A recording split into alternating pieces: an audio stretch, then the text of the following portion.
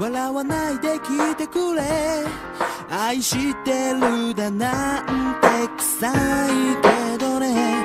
だけどこの言葉以外伝えることができない。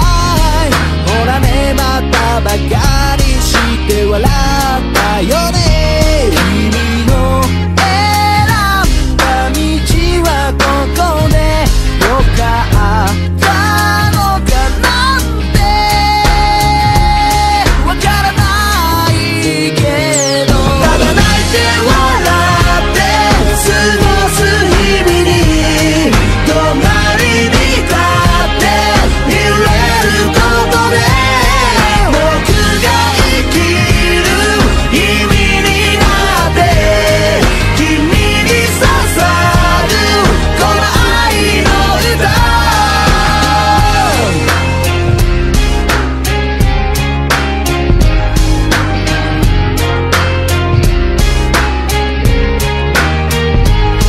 ねえ、あの日の僕ら何の話をしてた？初めてあなたによそよそしく、あれからいろいろあって時には喧嘩もして分かり合うための時過ごしたね。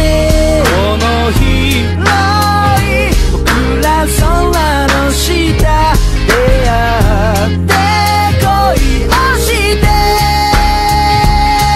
いつまでもただ泣いて笑って過ごす日々に隣に立っていれることで、君と生きる意味になって君に捧ぐこの愛の歌。いつも迷惑をかけてごめんね、三つどこい時間を過ごしたね。僕ら二人指を刻み作り上げてきた思い募り、またそんな歌を君に送ろう。めちゃくちゃ好きだと紙に誓おう。これからも君の手を握ってるよ。